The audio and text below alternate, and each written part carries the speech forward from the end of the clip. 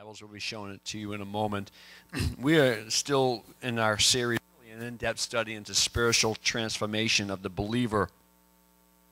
We've been working on this for a while. It's sort of an underlying theme of much of our teaching and preaching here at Grace Connection.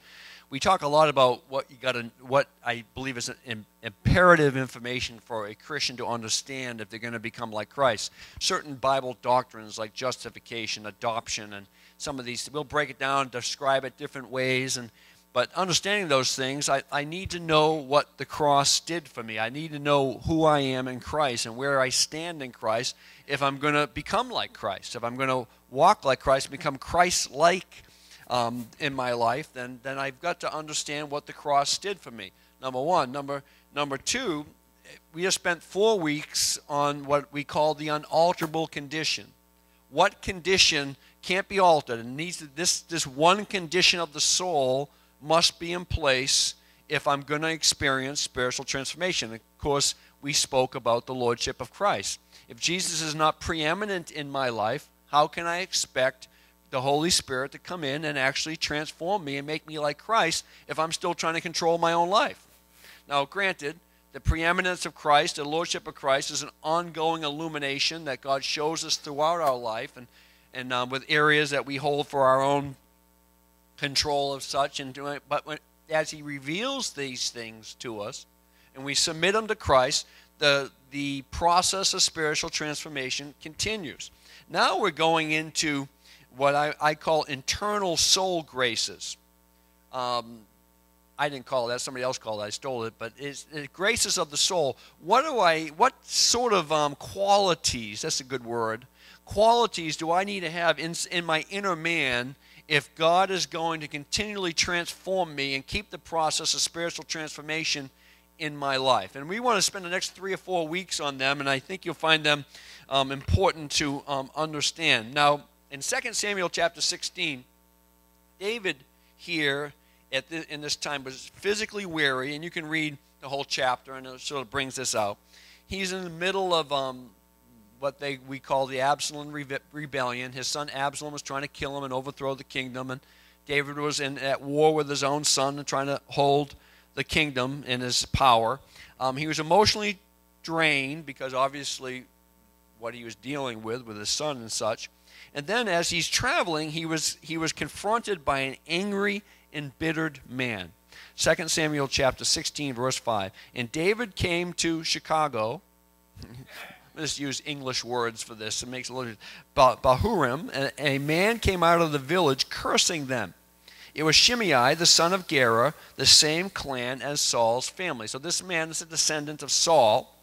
He threw stones at the king and the king's officers and all the mighty warriors who surrounded him. So here's this guy, they're traveling, and this guy comes out, starts cursing the king, starts picking up rocks and throwing them at the king and at the soldiers. Get out of here, you murderer, you scoundrel, he shouted at David. The Lord is paying you back for all the bloodshed in Saul's clan. You stole his throne, and now the Lord has given it to your son Absalom. At last you will taste some of your own medicine, for you are a murderer. Now, imagine, we said in the first service, imagine if that was President Obama, or any president, not picking on President Obama, any president. You go up and see the president. It's one thing to yell things at him. I'm sure people do that. But if you all of a sudden picked up a rock and tried to throw it at the President of the United States, what would happen? It'd be a pig pile, yeah, and you'd be on the bottom of it. And it'd be 72 secret agents, or Secret Service on top of you, and probably about 23 taser prongs all over your body as you're vibrating on the ground. And because you wouldn't get very far because there's security. Well, he has his army around him. And they did things a little bit different back then. Now we just taser them, put them in jail, and feed them for the rest of their life. Back then, they just off with the head. They just take off. They just take the head off. Verse 9, why should this dead dog curse my lord the king? Abishai, son of Zeruiah, demanded. Let me go over and cut off his head. No, the king said. Who asked your opinion? You sons of Zeruiah. If the Lord has told him to curse me, who are you to stop him? It's quite a statement. Then David said to Abishai and to his servants, my own son is trying to kill me. Doesn't this relative of Saul have even more reason to do so? Leave him alone and let him curse, for the Lord has told him to do it. And perhaps the Lord will see that I am being wronged and will bless me because of these curses today. So David and his men continued down the road, and Shimei kept pace with them on a nearby hillside, cursing as he went and throwing stones at David and tossing dust. That was a symbol of disrespect, tossing dust into the air. And the king of all who were with him grew weary along the way, so they rested when they reached the Jordan River.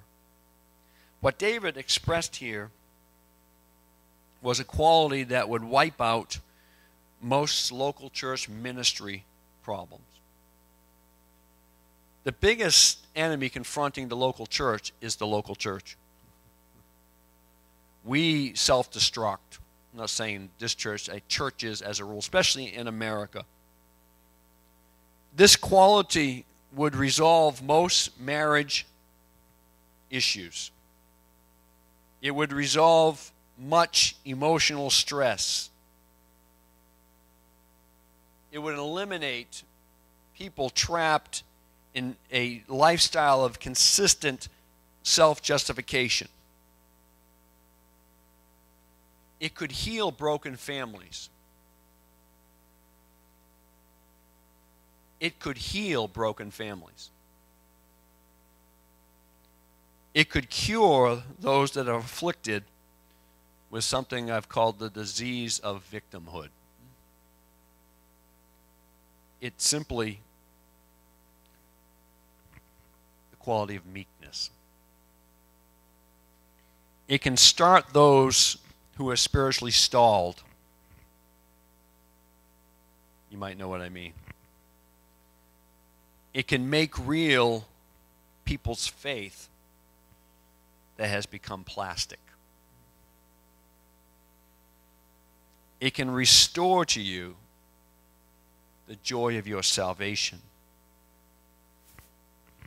Without this internal grace, quality of meekness, spiritual transformation, at best, will be muted. And again, I think David reveals this so clearly in this passage, and you'll see as we define it. Now, understand this. When I say the word meekness in my English vocabulary, it has very little connection to the biblical idea of meekness. When I use the word meekness in my English, you sort of think that's a meek person. He's a guy that is not outspoken. He's a person that's sort of subservient, doesn't really have an opinion about much, and would do anything to avoid confrontation. And that was somehow might be embedded in your English idea of what meekness is. But that is so contrary to a biblical idea of meekness. Meekness in the Bible is dramatically different than meekness in our English. Meekness, the Greek and the Hebrew word, they mean very similar things. And we're going to continue this in Psalm 37, verse 11, where David said, "Blessed be the meek." We're going to look into the Hebrew idea of this a little bit more on Wednesday night. But it simply means one under perfect control. Now watch this. Strength under control. This is the biblical idea. I got 5 or 6 different definitions for you here. It'll give you a full orb view of what biblical meekness is. It's not only outward behavior. It's not merely in his relations to others, the meek person's relations to others, nor is it in his natural disposition. Get me? That's very important. Sometimes it's just embedded in our temperaments. You'll find somebody with a laid-back temperament who doesn't really care about fighting any big fights in their life. They're just laid back. And that's a meek person. Well, maybe, but maybe that's just their temperament. Meekness doesn't know temperament. It does not know a choleric, a strong-willed person, a loud person, a leader or a non-leader. It's not something that, biblically speaking, submits to a temperament. Meekness is something the Spirit of God does in a Christian's heart. It is an inward grace of soul that is experienced primarily towards God. See what he just said there? Whoever said that?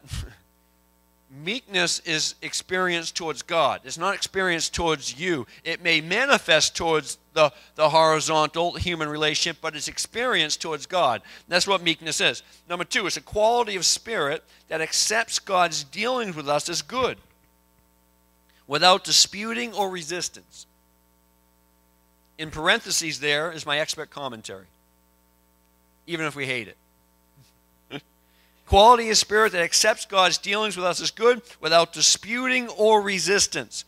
Number three, one that doesn't struggle or fight against God. Number four, a condition of mind and heart that yields to action. In other words, you'll have your sword drawn and you say, we got to act. We got to defend. We got to respond. We got to do something. But meekness says, I don't have to do anything. Because I'm okay not being right. I'm okay not proving my cause. I'm okay being wrong if I need to be wrong. I'm okay with that because I don't have my security based in man. I have my security based in God. It's directed towards God, not man. You see how important this is? Watch this. A state of mind not occupied with self at all. We'll see that a little bit later in the message. It is a heart fixed, and focused on God. And if I had to say there was a primary foundational definition, it's probably this last one. It accepts God's word and providential dealings without backtalk, dispute, or questioning. Meekness. There are 5 qualities that I want to get into. It's actually more than this we can bring out, but for this morning, 5 qualities of meekness of a meek person. Number 1, they are peacemakers. The meek person is a peacemaker, even if they're wrong. A peacemaker is one who brings peace wherever he goes because he is at peace with God. The Church of Jesus Christ needs peacemakers like never before. Those who bring Christ into every situation. They build bridges between people. They don't blow them up. Dissension has stopped the work of God in countless churches. Churchianity, fighting over whatever. Pastor Burnside shared the story many years ago for a church he pastored in West Lauderdale. They had a big church split over hot dogs in the foyer, called the Great Hot Dog Church Split. Who cares? As long as there's good mustard. Who cares? And it's amazing what churches will fight about. It's amazing how many people like controversy. Let's say Paul Brooks, because Paul's, he's very sweet now, but in his day he had quite a checkered past. It's in my book. And let's say he says something about Sean. Who's saying anything about Sean? Because he lives an exemplary life. And Paul says something about Sean. Now, I am blessed, cursed, with the information. Paul says, Sean, da-da-da-da-da-da. Now, this is the unmeek. Sean, you know what Paul said about you? I'll tell you later. Okay. And what I did, I just caused division. Or I go to 3 other people. You know what Paul said about Sean? Or Sean's this because Paul told me. What am I doing? Causing division. Here's the meek person. Paul says that to me. I hear that. I die with it. Sean comes to me and says, did Paul ever say anything about me? And I say, he says, you're awesome. God forgive me for lying. Yeah, he says, you're awesome. What am I doing? I'm being a peacemaker. I'm letting the strife die with me. I'm not throwing wood on the fire. Some of us love to keep the controversy going. I think it's a great dignity in letting it die with me. In my office and role as a pastor, I hear a lot of things about a lot of situations. One of the great honors I have is when I finally go home to be with the Lord, a lot of stuff's going to go in the grave with me that never should be known by other people. And that is a privilege. If you have been cursed with information, die with it. We had a girl in our church years ago. Some of you remember Dawn McGowan, and she was a sweetheart. She moved to North Carolina, and she was, and we preached a message similar to this one time.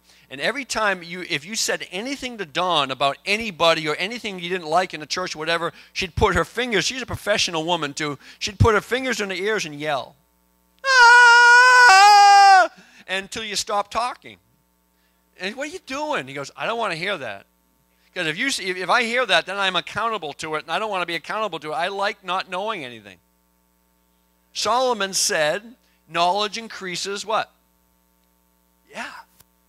He knew what he was talking about. He knew a lot of stuff. The more you know, the more you're accountable for. Somebody showed me, I went to a baseball game this past week, and somebody gave me a scorecard and says I wanted to keep score. And I've been playing baseball since, T-ball.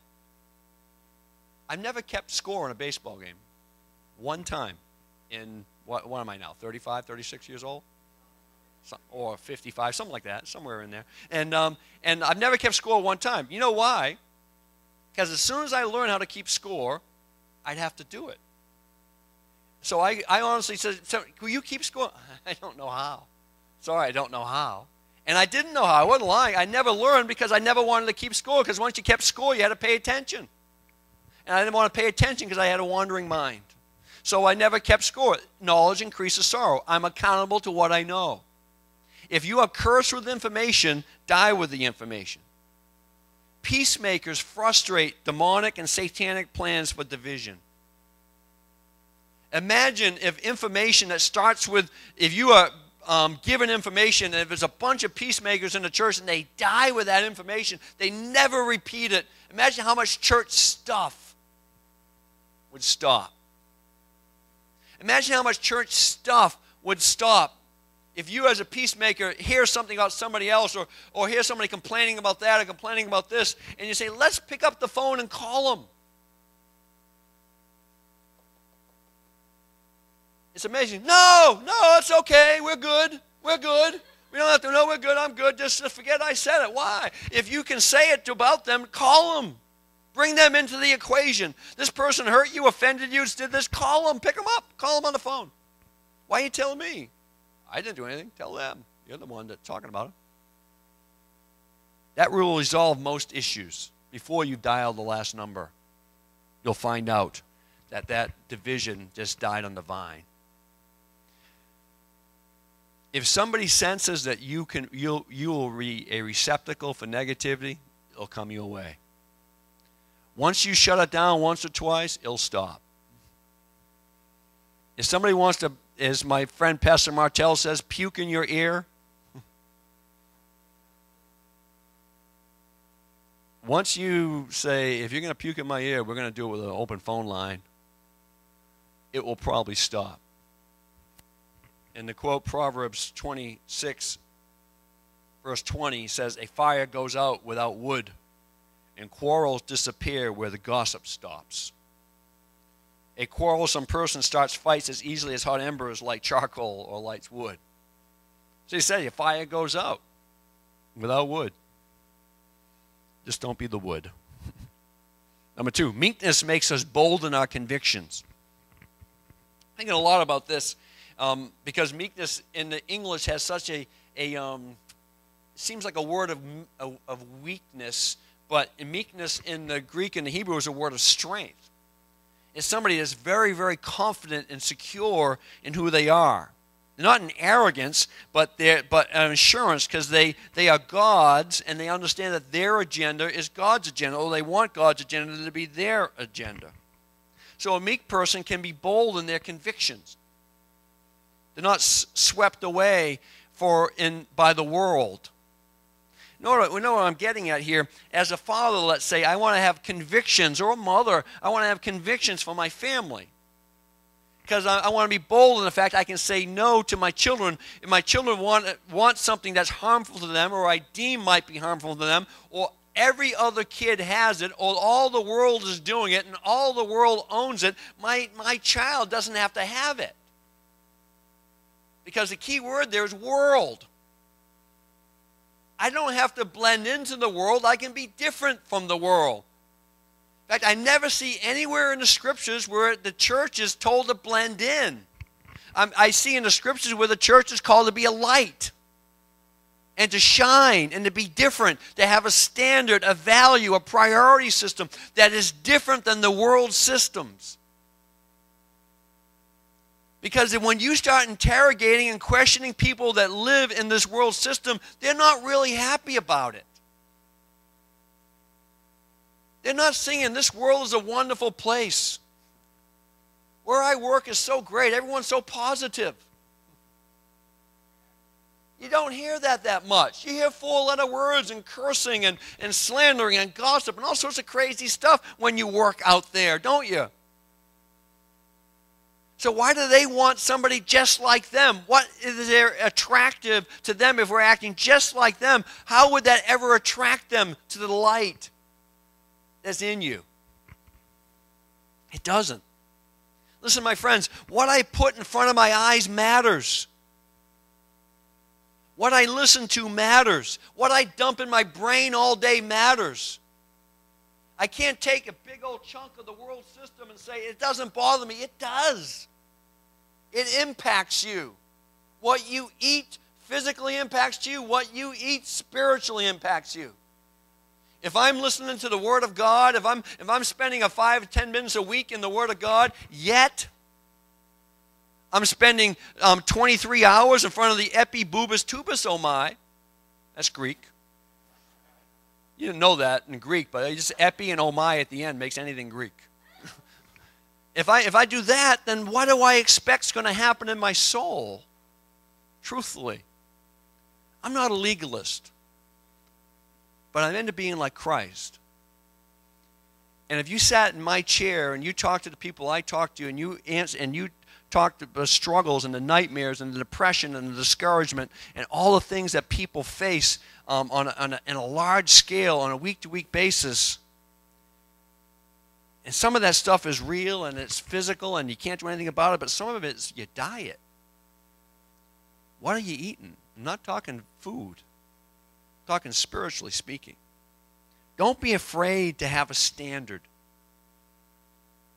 The world, my friends, is weird. The world is, not you. The world is. God has a standard which is normal. God has a standard which He esteems. That's normal. I love Watchman Nee's book, The Normal Christian Life. He talked about a normal Christian life, not a Christian life that evolved and found its place in the world system. The normal Christian life is contrary to the world system. So the world is the ones that really need to change, not the church. Number 3, the meek person remains teachable throughout their life. This is such a key point and a key understanding of meekness. Psalms 25, verse 9 says, the meek will He guide in judgment, and the meek He will teach his way. Only one who is teachable can be transformed. And this is one of the great fruits of the Word. Listen to me. If the Word of God has not rattled your cage in the last few years, it's time for a spiritual checkup. My cage, walking with God 30 plus years and preaching and teaching and pastoring, my spiritual cage gets rattled on a weekly basis. God's tapping on my shoulder saying, Tim, this is a miss in your life. This is an area of warning over here. Protect yourself over here. My cage gets rattled all the time. Because when I get up early and spend time with the Lord, I quiet myself. My first thing I say to God after my coffee, which God's given me as a gift, say, God, make me meek.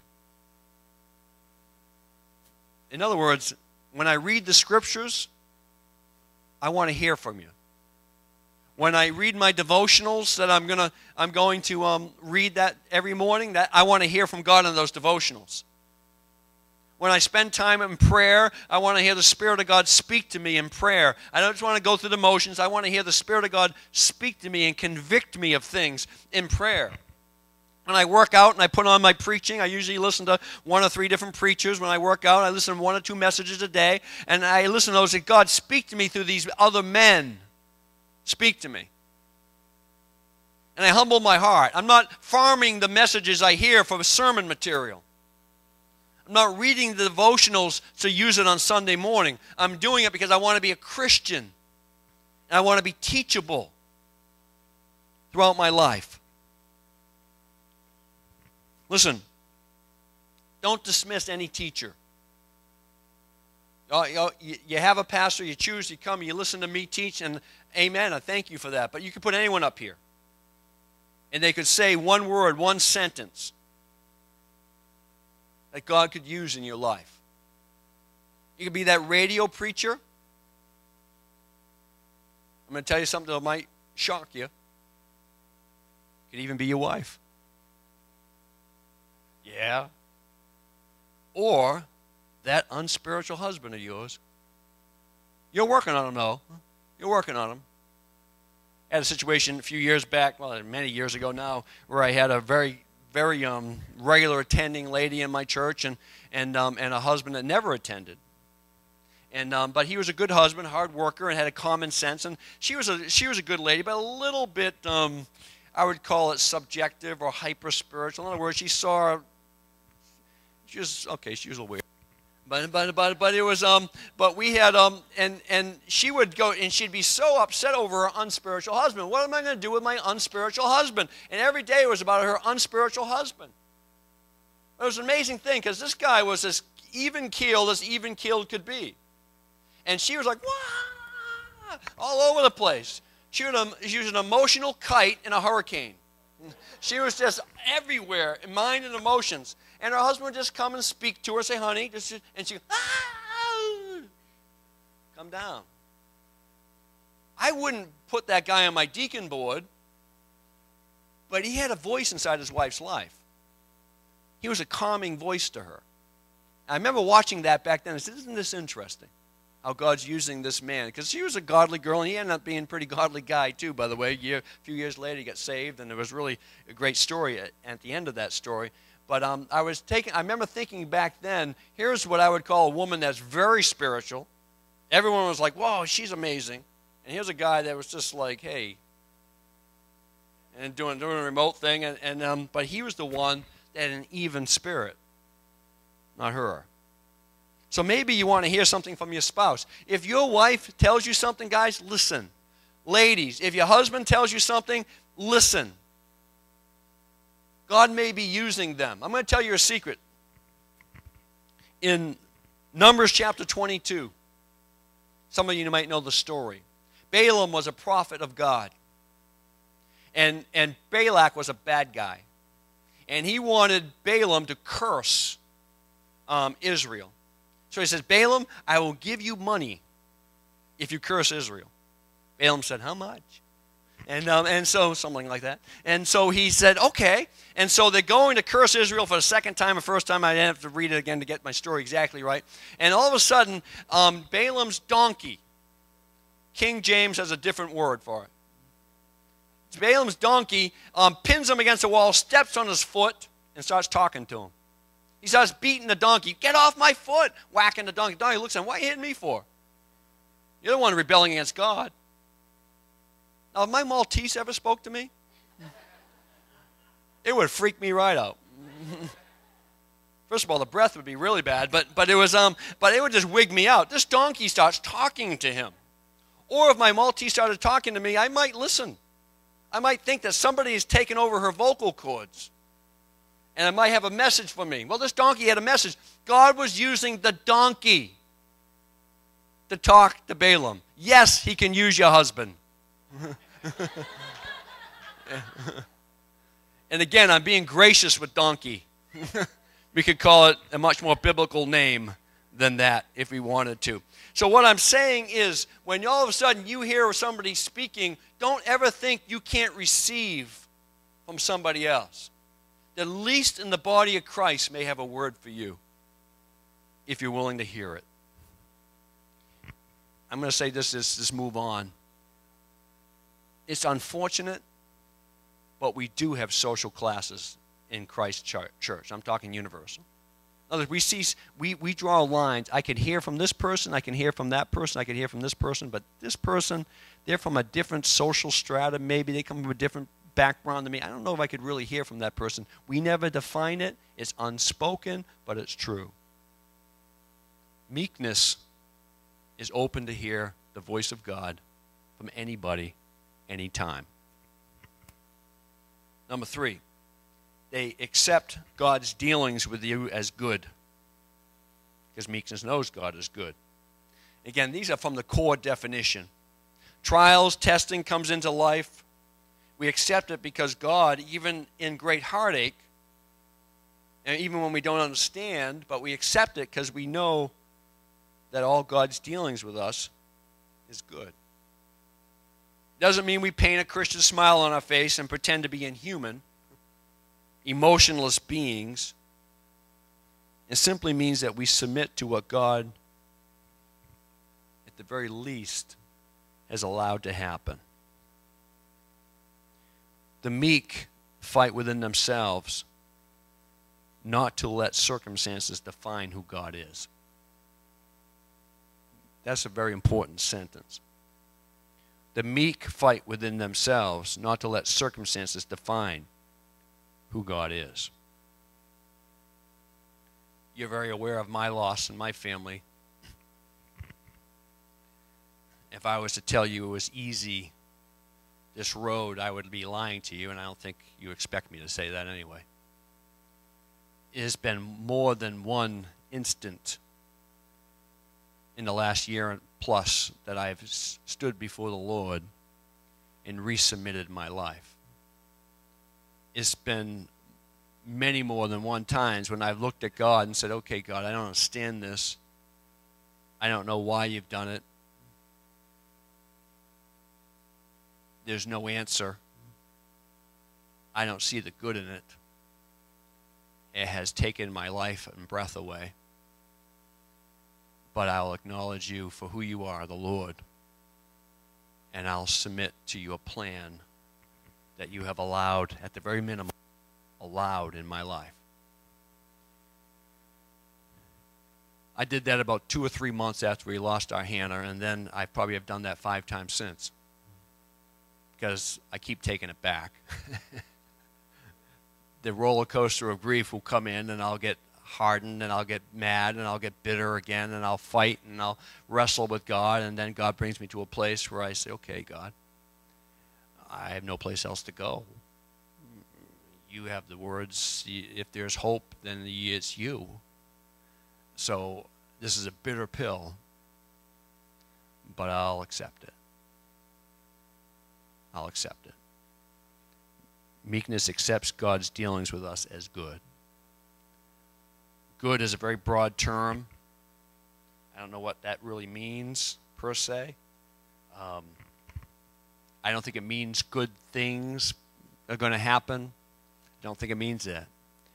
I just think it means things happening in your soul, things happening in the inner man. I've talked to way too many parents that have lost children that you can't draw any good event back to that loss at all. But something, at the very minimum, happens on the inside. And this really dovetails into the next and final point. Meekness, according to Spurgeon, has an absence of selfishness. The very essence of the word, praeotes, means we take the emphasis of our life of what we think we should have, the offense that was against us, or the unfairness of God's providence, God's plan in our life, and we place all that focus on Christ and His kingdom. So in other words, we take self and we park it This is my pain. This is my desires. This is my loss. And this is what I want. This is where we just take out stuff. No, I'm not. I'm parking me. And I'm looking at the kingdom. If I'm not focused on myself, I don't have to defend myself. Only my self-life can be offended. My spirit cannot. When I am pursuing something or want something and people get in the way and they wound me or they say things about me, what is really being offended? My self-life. Meekness has an absence of selfishness. This is why the word is so strong. It's why a word of strength and not of weakness. Because I draw a life from God. It's all me and God. I understand it's me and Jesus. I'm submitting to Jesus. I'm submitting to His plan. And by submitting to His plan and receiving from Him and remaining teachable, what happens is I'm going to love you because that's His plan. I'm going to lay down my life for you because that's His plan. It's not really about me and you. It's about me and Jesus. You're the recipient of my relationship with Jesus. So this relationship comes from me and it goes out this way. That's how meekness impacts the church of Christ. That's how it impacts the body of Christ. When self comes in, self means that I'm trying to draw something from here and not from here. So you violated my self-life and I'm going to be wounded, I'm going to be hurt, I'm going to be let down or whatever. As realistic and as real and valuable sometimes as that is, and valid as that is, and natural as that is. But meekness says I have an absence of selfishness. Now this is easy in the little things, but it's not quite as easy in the big things. See, we were created, my friends, to worship Him. And let Him be the focus, truly, of our adoration. You were made for that. You were made to worship Him. You were made to praise Him. When you go to Revelation chapter 5 and you see the church of Jesus Christ around the throne, what are we doing? We're praising Him. And we're taking our crowns and we're throwing them at His feet. We were praising Him. We weren't sitting on our hands. We were worshiping Him. We're throwing our crowns. We're lifting up His name. We're singing a new song. We were made for that. You were created for that. You were created to get your significance from God. You were created to get your affirmation from Him and your walk with Him. You were created to get your acceptance from Him. You were created to get your self-esteem and your identity all from Him. Meekness puts that in the right order again. Self takes it out of order. Self takes it from the vertical to the horizontal. But meekness says, no, don't put it here. Keep it there, and you'll be safe. Remain teachable. Keep your ears open to the Spirit. Keep your ears open from God speaking through another Christian, which He'll do more times than not. Keep your ears open to the Word of God and submit yourself to the Word of God and be open to the Spirit of God interpreting the Word of God to you for you.